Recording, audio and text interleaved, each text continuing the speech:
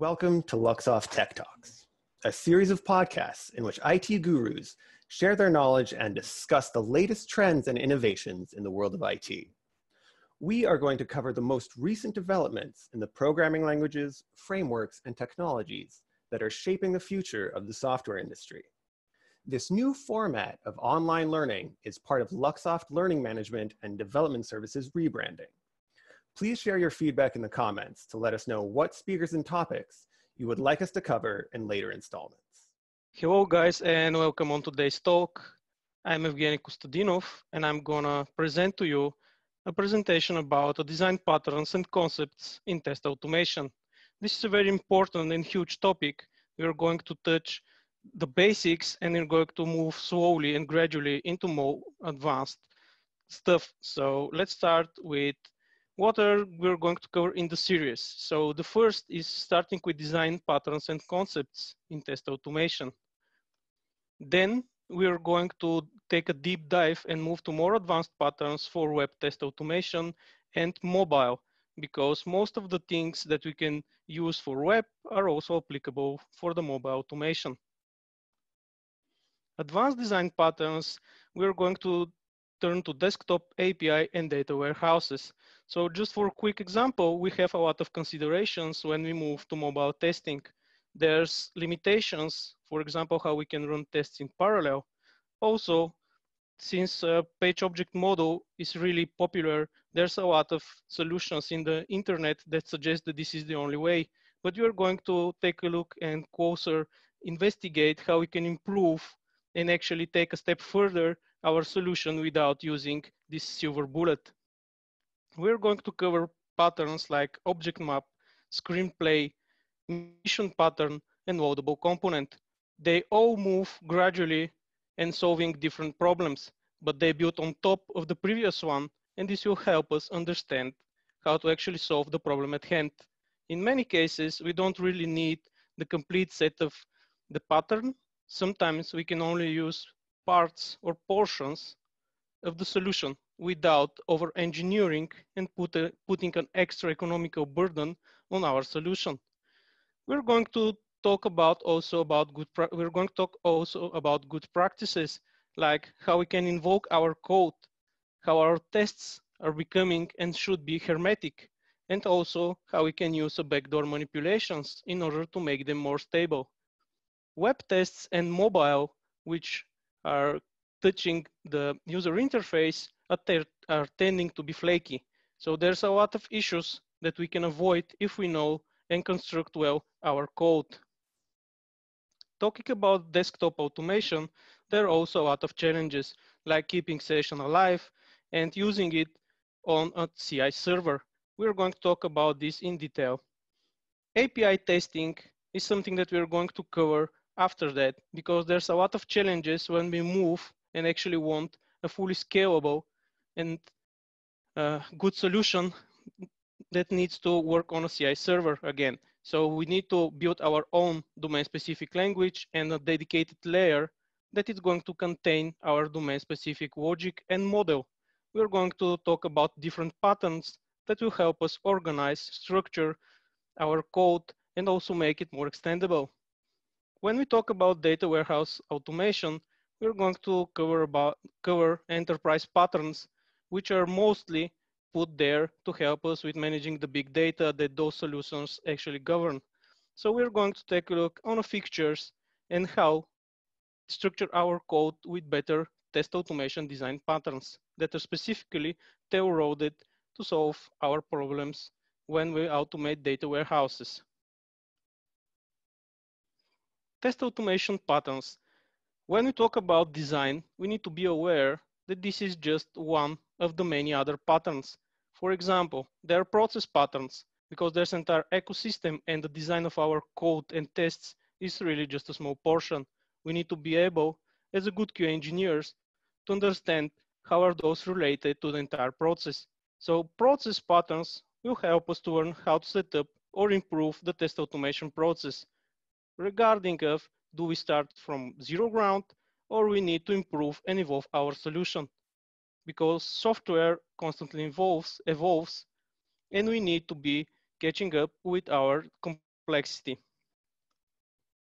Next, we can talk about management patterns, which are aiming to help us with managing the test automation and the entire development process, because test automation is really a development effort, and it follows really the same software development lifecycle, good practices. Some of the design patterns are really taken or reused in order to make the test code and the testware better, but those are not specifically tied to test automation.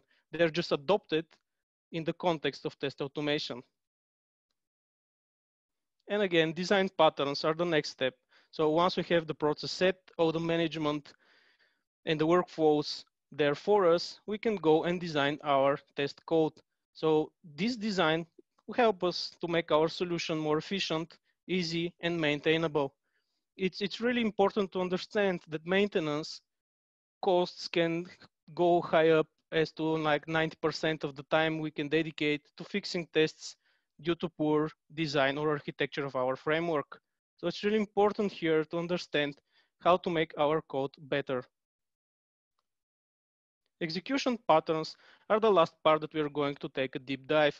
It's really important our patterns to work not only on our machines, because their real value is when they're exercised on a CI server, or they're an integral part of continuous integration and continuous delivery pipeline. But we're going to talk this later today.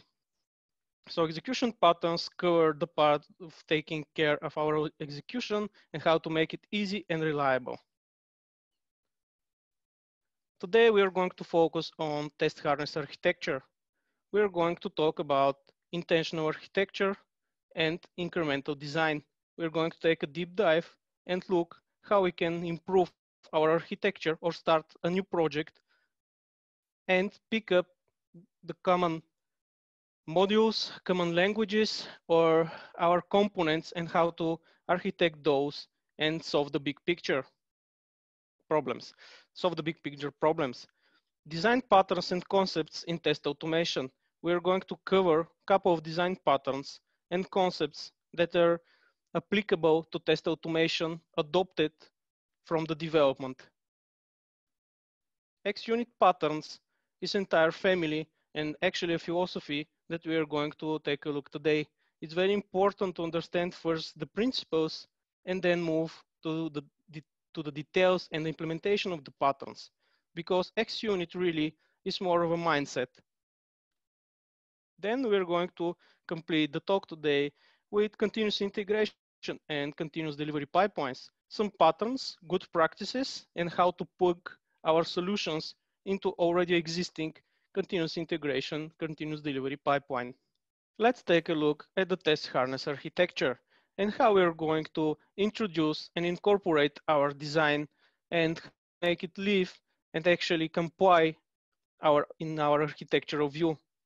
So the test harness is the other well-known name of our test framework. We're going to use a lot, this term a lot, so it literally means the same. Test harness, it's not just our test code or just our tests or the data that we are using for them. It's actually the entire collection of all the software pieces that we're going to use. Keep in mind that this also involves piece of code that automatically generate dynamic data or read static data from files or a database. This also applies to the configuration, because most of the solutions will have to work on different environments. For a quick example, part of our framework can exercise user acceptance tests on higher environment and exercise integration tests on lower environment. We can, if built well, our test framework will be able to reuse the big portion of both tests and keep those in one place. So how we can achieve this is really splitting our test harness into three main parts. The first one is the so-called engine. The other name that you see in those solutions is a core features. For a quick example here, this could be a file parser that is going to feed our tests with static data or configurations for those.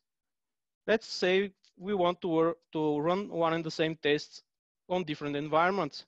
We're going to change only the configuration and nothing more. the engine should take part and configure both executions with the same tests just by setting different environment. Test scripts or our business domain model is another big part, or actually a dedicated responsibility area of our framework. Both engine and script should have no knowledge about each other. Just a quick example, engine should really care which tests is going to exercise and use its features. And on the other side, scripts should not really care which engine exercises the system under tests. If built well, our test automation framework, our harness, we're going to be able to dynamically decide which engine is actually needed based on the configuration. So scripts can be all and the same. All we need to do is just to point to a different adapter or a different driver in order to do the job for us. The last part is dedicated to the test data. It's really important to understand again here that if we don't change the engine and the scripts, we still may have a different configuration and combination of tests due to the data that we feed into our execution. So data, put simply, can be split into static data that we never change, but we need to really move and make an extra management layer who's going to take care for this for us. For example, parse Excel or feed the data from a database that we have pre-configured. Dynamic data is generated on the fly. It's always unique. Here we have to again think about how our engine is going to take care of logging all this data, because we'll need these execution details if we want to troubleshoot. Also, how we're going to generate the data to be valid. For example, if we have a very complex business domain model that relies on very complex entities, we need to take care of this in our engine. Test code is production code, and it's really important to switch our mind and treat with the same respect our test code as a production code, meaning that all the good practices, all the life cycle phases that the production code is going should happen for the test solutions as well. For example, we can have unit tests of our engine. Those are not tests of the test itself, but really test the logic and the design of our core features. Same concepts, principles, and care should be applied there. So for example, if we have a Git branching model, we have to put those not only for the production code, but for the test code as well, meaning that if we have a dedicated feature for the tests, it should pass a code review.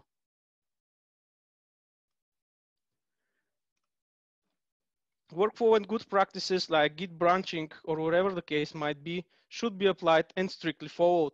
For example, if we have a naming convention for our production code, we can reuse or adapt the same for our testing solution. Maintenance and low complexity are most critical because, like I said, the maintenance costs can go very high up and reach like 90% of the time. So we're going to spend 6 or 7 hours a day fixing tests and fixing problems that come due to poor design.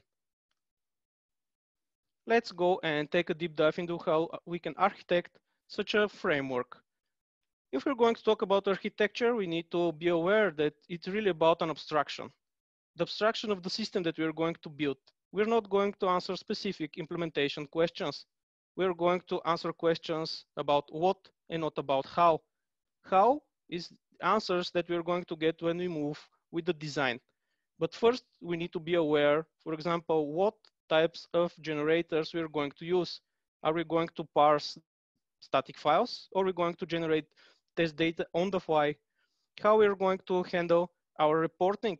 Do we need, for example, third-party modules that we're going to enhance our reporting? Many frameworks support just JSON formats, and if you want to make it a bit more business presentable, you need to add an additional dependency that can transform your JSON format or XML format into HTML. So third-party dependencies, languages, high-level responsibilities of our modules should be answered at this stage. It's important to understand here that architecture is not something static. It doesn't happen just once. It should evolve, and refactoring should be a constant part of our daily work. Once we have our architecture outlined, we can go and choose the specific frameworks, languages, scope, what are the goals that we're going to solve here, and the third-party dependencies and integrations. It's essential to understand that those should be easily swappable, meaning that if tomorrow we don't need a dedicated framework, we can move to another one with ease. Let's take a look at the generations of different automation frameworks and how they build on top of each other. It's really important again to understand that sometimes we don't need a full-blown solution. Even most simple stuff can do its job well, and its greatest benefit is that it's simple, meaning that it's maintainable and it's easy extendable. We don't over-design, we don't go overboard with our solution just because we can. So the most simple, the first generation really, automation framework can be built on record and playback tools. Those are having not so good name in our community, but again, depending on the context, those could be our right choice. For example, our test automation team is not very good technically and cannot really create automated tests without coding skills. So what we can do here is to really adopt and have our own solution around a record and playback tool. There's a lot of examples out there, but when we're talking about web automation, there are at least 5 different kinds of tools and successors of Selenium IDE, which means that we can choose the best one that fits our needs. Some of them, for example, require basic JavaScript coding skills, others don't.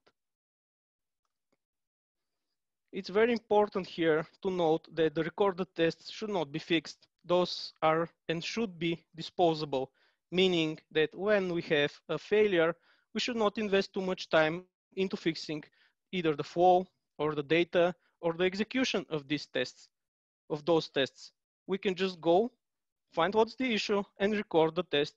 Then we can move to the next one or to a better suited job for us. For example, we can go and exploratory test our feature, and let all the boring stuff to be handled by the record and playback tool. Next generation that builds on top of what's already been there, it's called modular and data-driven frameworks. Those are relying really heavily on different modules that are exported as scripts, and later those are combined into more complex tests, meaning that at this point, we already have some reusability and we are avoiding the code duplication in our tests.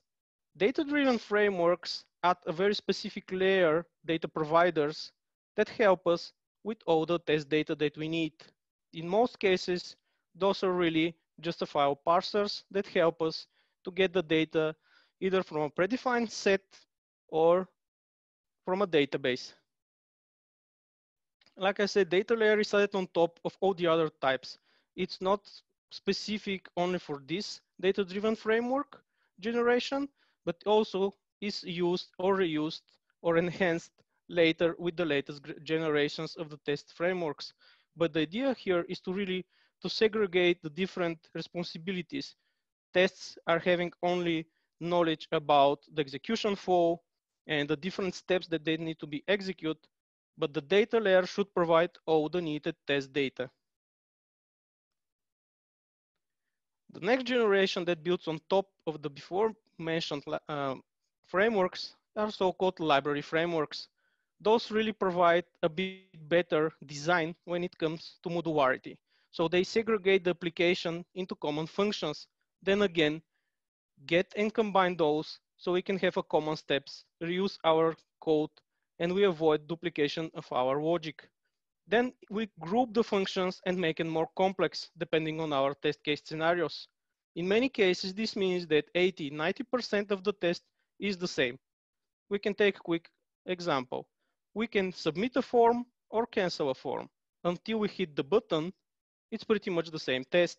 if we have, for example, valid submit form and we have cancel valid form, the only difference is going to be in the different button or the different action that is going to be triggered. Keyword-driven frameworks are really putting the business involvement into the lights. So we now have the ability to involve business people that don't really understand the technology or shouldn't really understand the technology behind our testing solutions. But keyword-driven frameworks are pretty much mapping between a specific keys and specific functions that's going to be executed.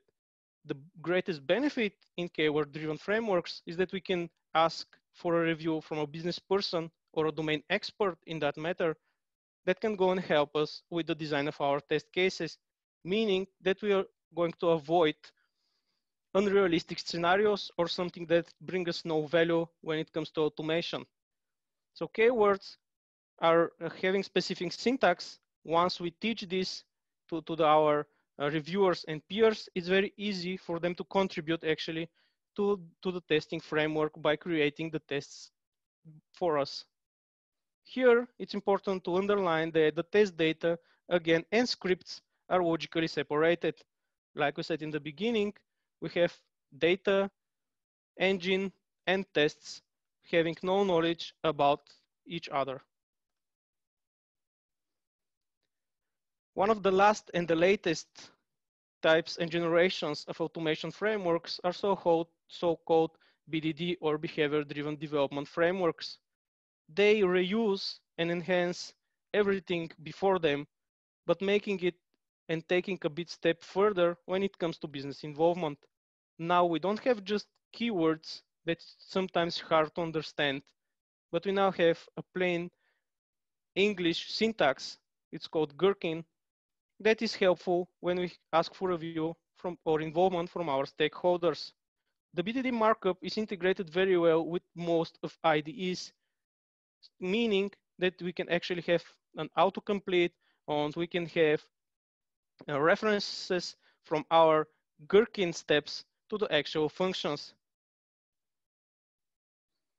Hybrid testing frameworks is really nothing more but a combination of one or multiple frameworks till this point, meaning that we can either make it worse or make it a lot better, because every solution so far has both pros and cons. If we're going to combine the different stuff, we need to be aware what are the pros and what are really the positives that we are going to get when we combine such solutions. We should not blindly follow the design that we find in some other guy's solution or repo, because their context is really different from ours. So we either leverage the benefits of all kinds of the solutions we have seen so far, or we either make it worse for us by blindly adopting something that it might not be well suited for our case. The really last one generation of test automation harness that we're going to talk today, it's so-called AI powered, meaning that artificial intelligence should be involved at least in some parts of our solution.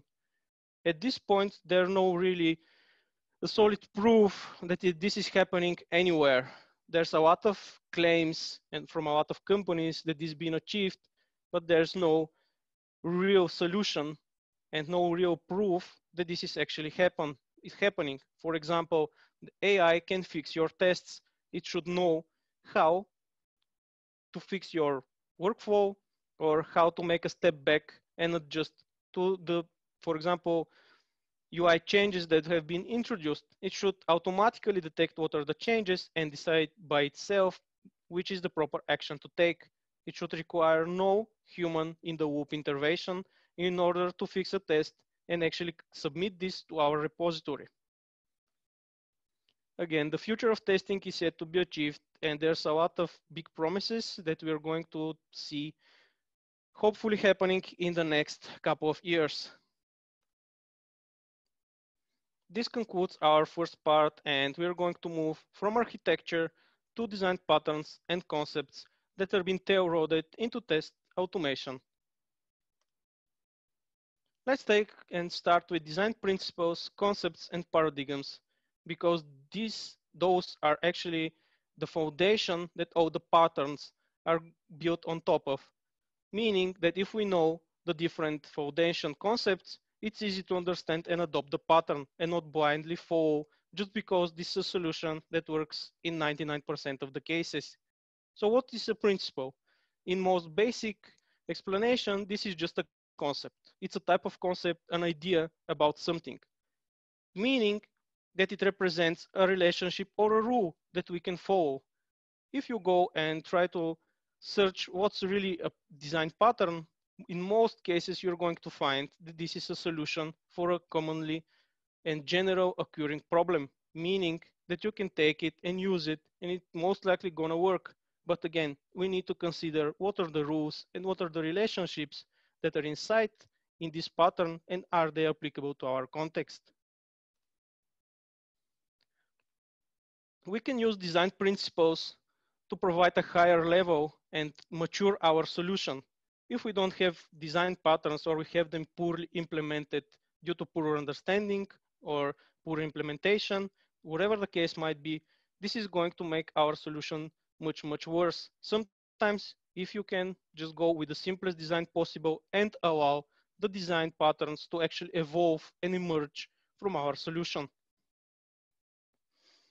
Design patterns are language agnostic, meaning that in most cases, you can do it in pretty much any language. The implementation details are really left for the programming language, but you need to understand how this design pattern actually solves the problem.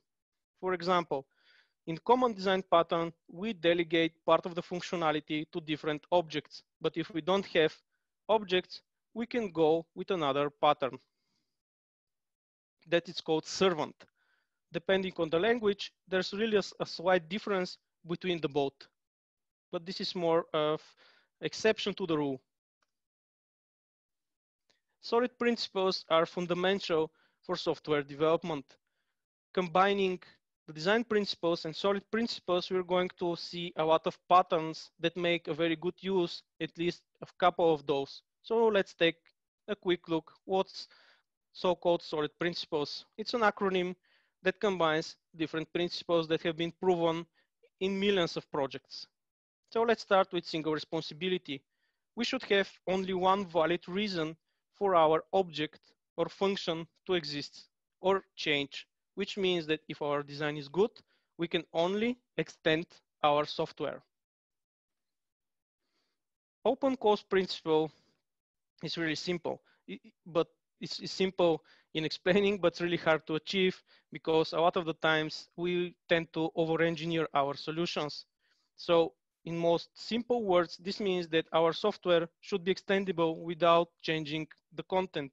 If we need to add or enrich our functionality, we should be able to only append stuff. We should not need to go and change the different classes or the different functions in order to accommodate to the needed changes. Liskov substitution principle is a very specific case of inheritance, meaning that every subclass should be substitutable for their parent. This aims to help us with our inheritance and the complex taxonomy that we are going to see in a lot of projects. Interface segregation states that we should break down all the interfaces and not have very heavy and very complex interfaces in order to solve our problem, because interfaces are really an abstraction, and the simpler it is, the better, because it's much, much better to combine different interfaces and have those in different combination instead of having one very ugly and very complex interface that we need to implement in our solution. So we don't impose any restrictions or we don't impose any needless logic on our clients. Dependency inversion is our last principle. It can be boiled down to depend on abstraction and not on implementation details. What does this really mean? That abstraction should not really care about how it's going to be implemented, and the interface should only provide the contract that the clients are going to implement. Of course, there are other principles, but we are going to cover only the most important ones. Don't repeat yourself is about code repetition and the duplication of logic. It states that we should have only one place at which we have our logic. This means that we should use data to normalize and avoid redundancy. You aren't gonna need it. Advise us to actually avoid over design and over complicated stuff and to make really assumptions about how something should work. We're going to build only the minimum viable stuff and then gradually evolve it and make it applicable to its current context, future context. So we only add functionality when it's deemed necessary. We don't put reporting unless and until we need it. Keep it simple, stupid, it's actually an army principle. It states that most simple systems work best because they're, well, simple. If we make them complicated, they have all the different relationships or they have different responsibilities, which might not be really needed. Let's put all together and show an example of those principles. Let's assume that this solution here with different forms needs to be built. This is how we see it in the beginning, and we tend to have a different solution for everything and for every component in our system. But if we go and apply ain't gonna need it principle, we'll see that we can only go with just a fraction of the functionality, actually the core functionality that we need. Then we can apply the keep it simple principle, which means that again, we can make or adjust most of the functionality and to make it better by taking care of the common functionality stuff. As you can see, the forms are now becoming either a triangle or a square. And then we can move into the last principle and really dry our code by combining and avoiding duplication of logic in our tests.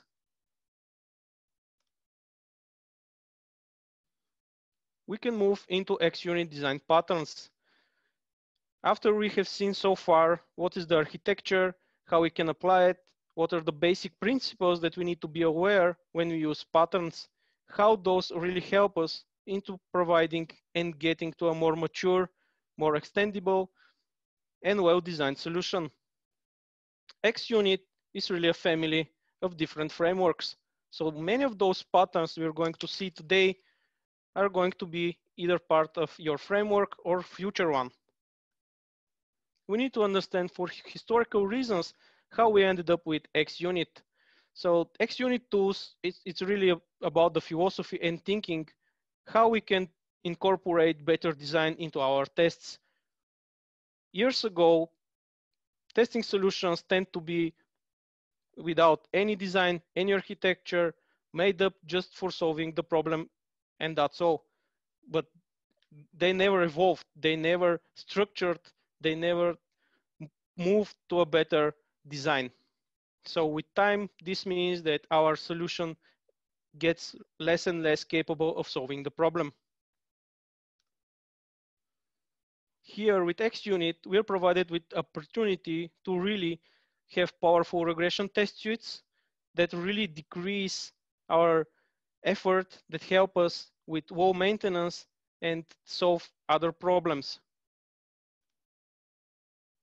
We can always go and rethink the design. Again, this is a process, and xUnit can be applied on different stages of the life cycle of your project, or it can be used for refactoring because there are different patterns again when we go and talk about refactoring.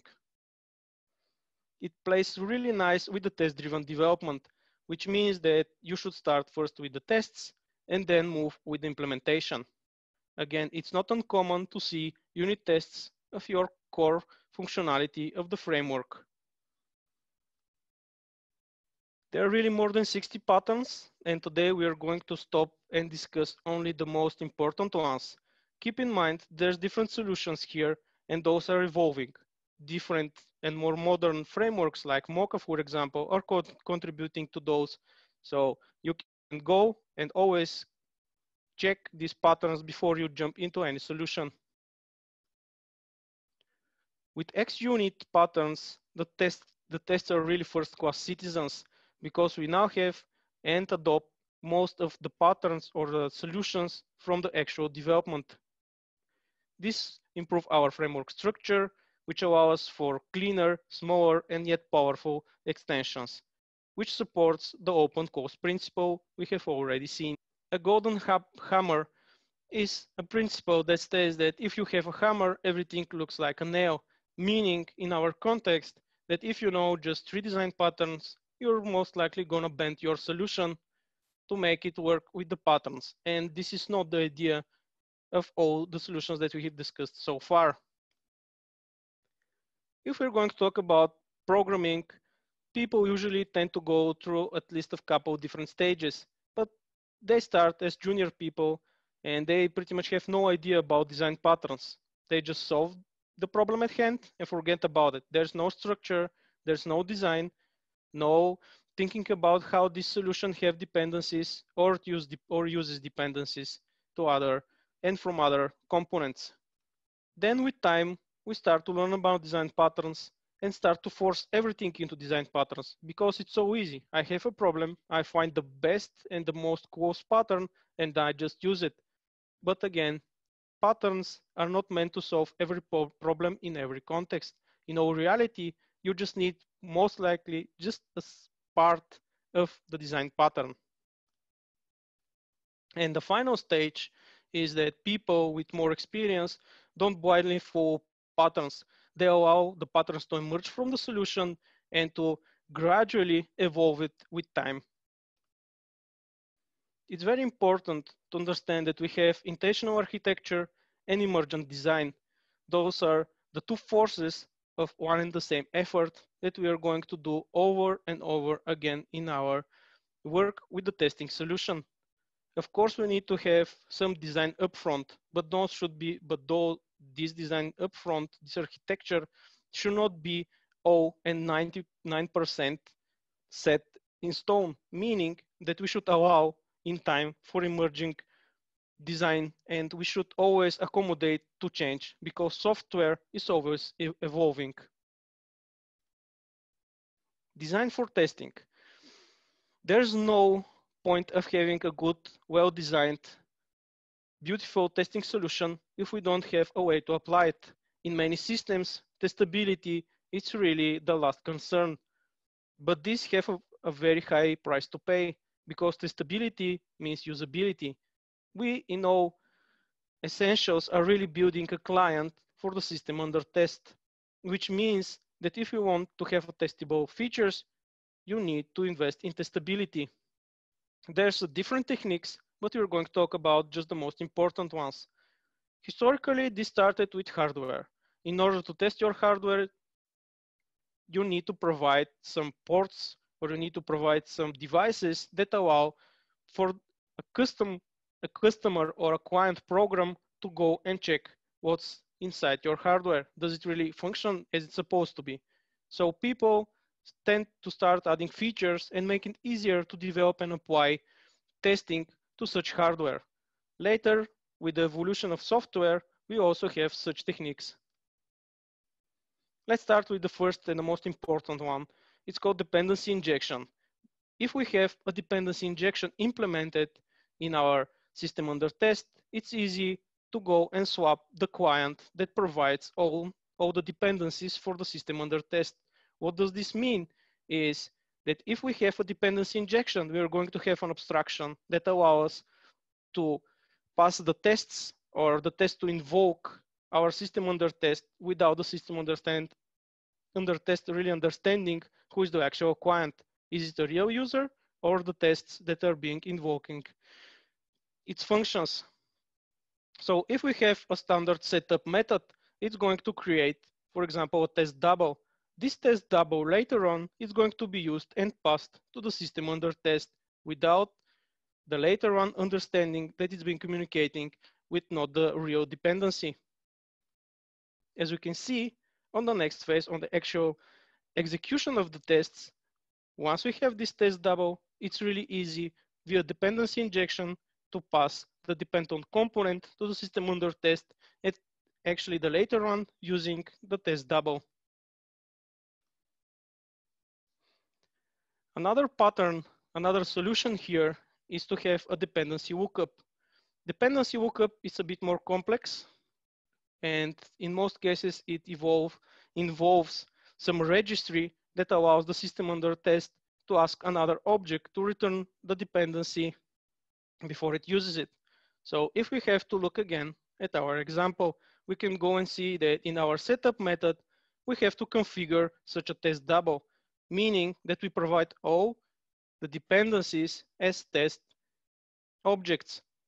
Then if we move to exercise phase, we're going to see that the system under test finds or creates via the registry the test double. And after that, the next phase is to actually use the test double and not the actual dependency.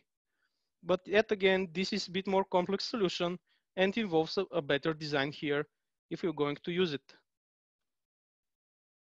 Humble object is an attempt to extract all the logic into a separate, easy to test component that is decoupled from its environment. Let's take a look at this example. Environment is something that runs, for example, in multi-threaded setup and relies on a lot of complex processes, and this is not always easy to test. The idea here is to have all the logic that's possible to test by itself, regardless of the environment, to be put in such a humble object. So once we either set up, exercise, or verify our testable component, it always goes and refers to the humble object. The last one is called test hook, but you can see it in the practice as feature toggles. So the basic idea here is really simple, but yet and again comes with a price to pay. We need to make our code system under test and its dependencies aware that we are actually performing testing. Meaning that, for example, if we have like here an execution of our tests, the system under test should be aware if this is a testing request or not. Most cases that I have seen this work in my experience are related, for example, to Google reCAPTCHA. As by design, reCAPTCHA is meant to really avoid and block, actually prohibit automation. It's really hard to have this feature disabled or bypassed.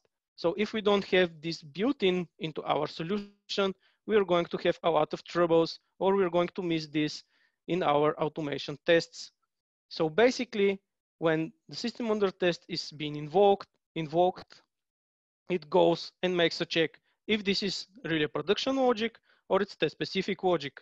If we have a basic configuration, for example, on the test environment, we can always say that all the tests should invoke the test specific logic, meaning that we can have configuration file for our war environments and different configuration file for our production and staging environments. Yet again, it has a complicated usage because not only the system under test needs to be aware of the test specific logic, but also the dependency. For example, if we need to test a workflow with a banking system or a third-party provider of payments, it also needs to provide such a logic or a test account in order to use it. Let's move to the feature setup patterns. Tests don't start at any point in time. They have either state or data to be pre-configured before we actually go and exercise the specific function.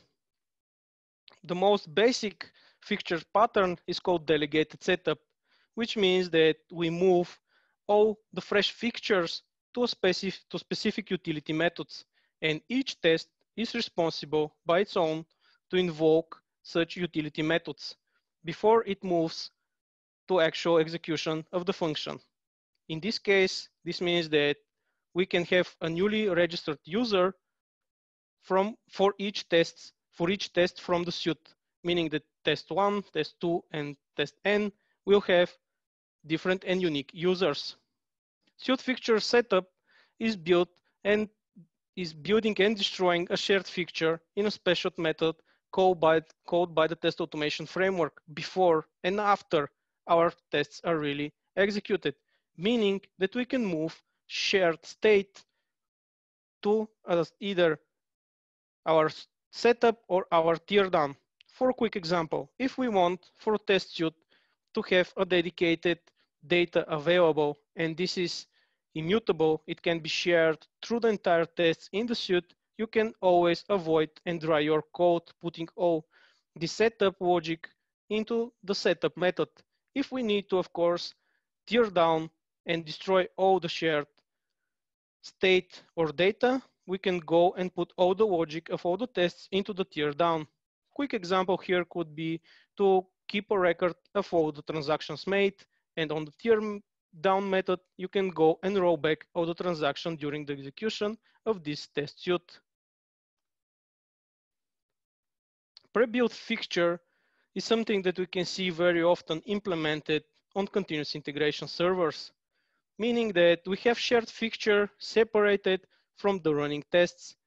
This is a responsibility not of the test runner or the test itself, or even the harness itself. It's a responsibility given to a continuous integration server easily, and sometimes this is achieved just by a pre-built step, which, for example, provide us download files for our users and data, or putting this user and data into a database that we are going to use in our tests.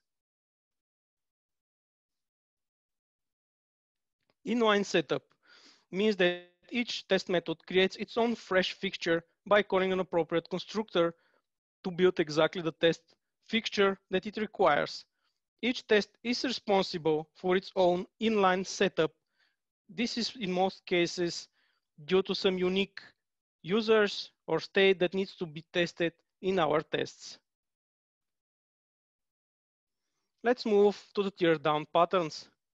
Automated teardown is really simple, and in most cases, we don't need to really take any special care about it. But in order to make the best out of it, you need to be aware how it really works. So we keep a track of records of all the resources that are created in our tests, and we delegate this automatic destruction or freeing the resources in the teardown method. So let's take a quick example here. Test methods are really just recording what their resources, and they can put this into our test object registry.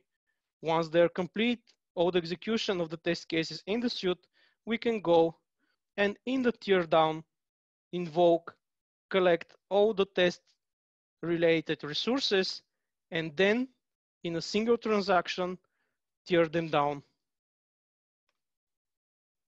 Inline teardown is a variation of the inline setup.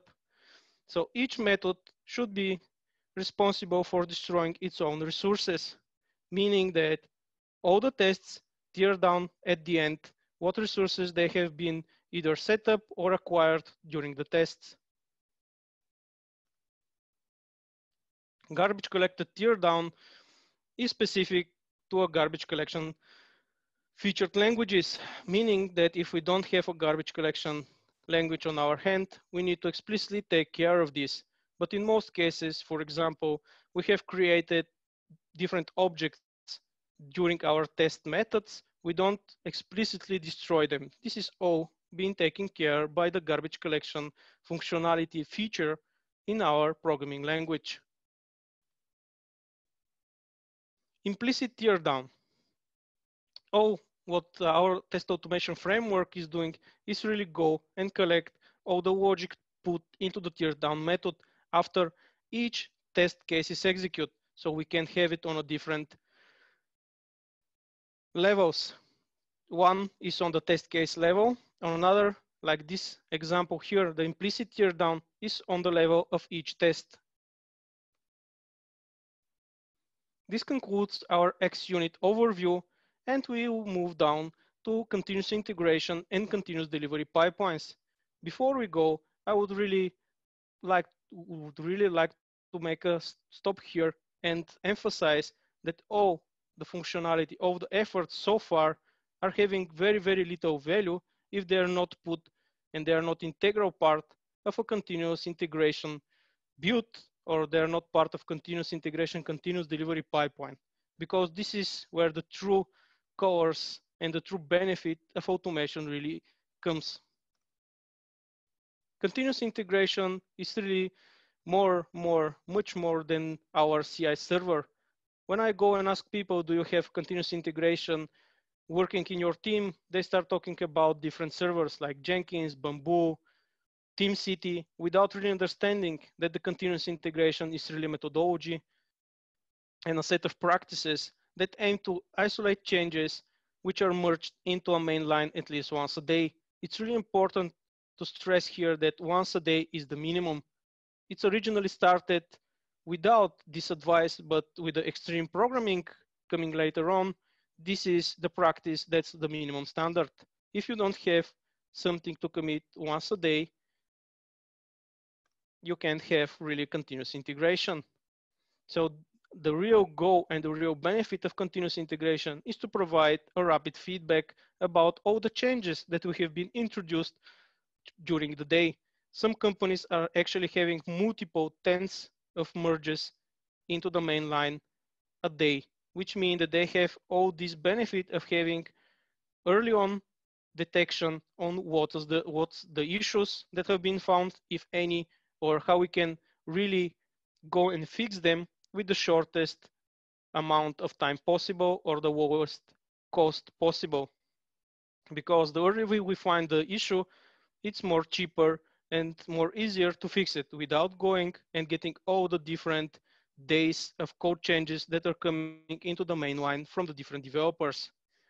Let's stop for a minute and again iterate on what have been said so far. Continuous integration is really again a methodology, set of practices that help us to avoid defects down the road. This is a practice that needs to be incorporated and used by the entire development team because it really catches all the defects, smaller ones, make less complex and easier to resolve those defects. We need to always consider how our tests are going to run on a CI pipeline. In most cases, just take a quick example, in the UI tests, we don't run them in a headless mode, or we don't think about parallel execution. And this really matters when you have a CI pipeline and merge all the different, even tens of times a day changes into your main line, meaning that if you have 2 hours of tests and you have 10 merges a day, no one is going to wait for our automation tests. We need to find a way and to accommodate our tests to the continuous integration pipeline. Let's take a look on the continuous integration patterns. Again, there's a lot of patterns. It's a huge, huge topic. We're going to touch only on the most critical to understand ones. Software should be built on every change that's merged into master, meaning that if we have a problem, we're going to pretty much make it transparent and visible actually and solved right away. Version control system is now a given, but this is not always the case and wasn't always the case. It's one of the pillars of the CI, and this is industry standard practices like private workspaces, meaning that each developer should work in its own workspace. We should all have a shared repository, a master branch, and of course, a dedicated branching policy. Task level commit integrates enough progress that have been made during the day and allow all the contributions to really merge together. We should all have a label, for example, a milestone that's usually a release that mark important phase in our main line. Let's take a quick example with the Git flow model, which states that we should cut a branch, a release branch. This is our milestone from the main line. Build management is important because it relies on CI server hooks and workflows, meaning that we can have different integrations from version control systems, other systems that are, for example, for reporting, and we need to make it aware and manage it well if we want to have this solution working for us. Expedite fixes are something that relies on resolving occasional build issues, because in all reality, we are always going to have some build issues, but via pulling from master branch and fixing all the broken builds immediately, we are going to have a stable continuous integration pipeline and a process. Continuous delivery is the next evolutionary step of continuous integration. It builds on top of what's already been achieved by the continuous integration. Pretty much it can be explained as the ability to get all the changes into the production. So we have always a releasable software. We can give this software to our users safely and quickly in a sustainable way. The keyword here is the sustainable way. We should always have a releasable and ready to ship software. This can happen on demand. We don't have an automation or some trigger that can promote this into production without any human intervention. If we're going to have such a rule or an automation around it, then we're talking about continuous deployments. We can have and actually incorporate one of the test patterns. We can have a smoke suit that's executed a really small set of tests that are covering only the most critical parts of the system after each build and after each deploy. Let's take a quick look on the difference between continuous integration, delivery, and deployment. As you can see, the continuous integration is really the basis that relies on build and test and promote to a next upper environment, but not production one, our code. For example, if you have a build and all the unit tests are passing, we can deploy this to a QA environment and exercise the acceptance tests. But we stop there. Continuous delivery helps us having an additional mechanic that will allow us to deploy our production. Usually, this is a business rule or this is a business process that allows our code to be pushed to production. Continuous deployment, on the other hand, requires no such intervention. Everything that passes the build, test, and deploy phase results in a release automatically, meaning that if we have build passing the unit tests, promoted to QA environment, passing the acceptance tests, this will result in the next release for our users. As a conclusion, I would like to point a couple of things that are really important to understand and remember from today's talk. The better the design, the better our solution is. It's going to be scalable, maintainable, and extendable. Intentional architecture is not one-time thing. It's really a process as our testware evolves around our system under test. And we need to take care of specific and dedicate specific time for our architecture and emerging design to happen naturally in our solutions. And lastly, automated tests are an integral part of every CI and CD pipeline. We need to make it work there because it's the value. There's the greatest value that our testing really provides. That's all for today. You can contact me either on GitHub or Gmail, or you can find me on LinkedIn. I'm going to post all the slides in my GitHub account, and I'll be happy to see some contributions from you guys. Thank you.